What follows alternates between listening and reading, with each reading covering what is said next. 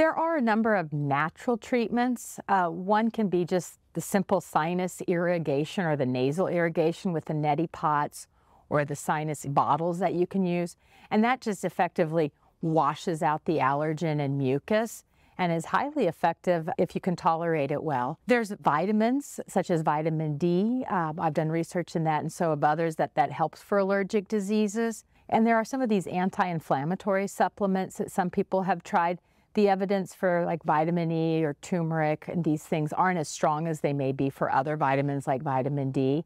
But then the simple other regimens are shutting your windows, running the air conditioner after you've been outside, changing your clothes, showering, washing your face, trying to get the pollen off of you. If you have indoor allergens, using HEPA filters or keeping the pets out of the bedroom. Things like this can help reduce your exposure to the allergen.